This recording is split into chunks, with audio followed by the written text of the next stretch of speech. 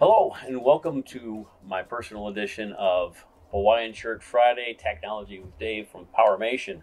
I am David Ellers, Business Development Manager here at Powermation for the Phoenix Contact product line. And normally I deal with the automation products, but today I'm going to do a little something special on some of the tools. We all use sensors, actuators, cables, wires, and we all need tools to deal with them. So on a standard sensor actuator cable, whether it's gray or it's yellow, eventually we need to cut and strip and peel back the wires. This one you can see has been peeled back quite a bunch. And Phoenix Contact has a lot of great products for that. So I have a great pair of cable cutters here, so I can come in and just snip this off in a hurry if I'm in a glance.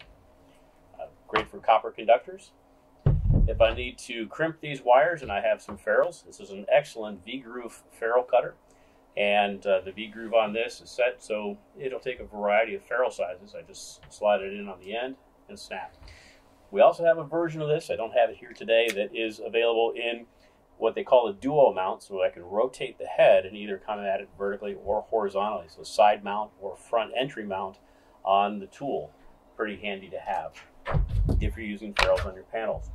But today what I want to talk about is how do I get this jacket off of this cable.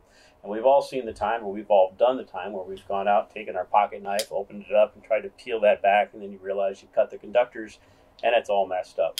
Or you bloody your thumb. We've all been there. Or maybe you use a tool like this. This is great for cable conductors. I come in, clip on the cable, spin it around, it'll slice that in.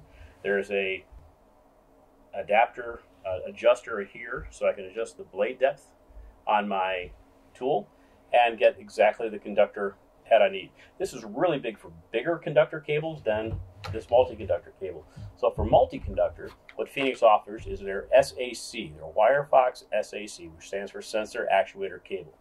There's two versions. There's one for the really thin M8 connectors with those super thin wires on them, and this is the standard size connector. So if I slide this out of the package, I end up with a simple tool that's marked for wire depth of the strip, and it's pretty simple to operate.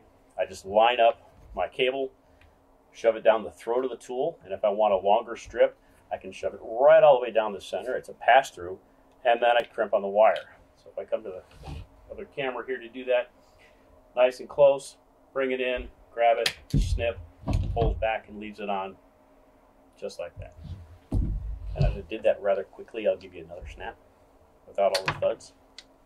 So very quickly, take the cable, slide it in, take it to the depth I want, measuring here. Simple crimp.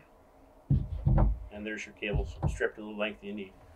Very quick, very easy, and available from Powermation. And this is the Wirefox SAC. Thanks for joining me. See you again soon.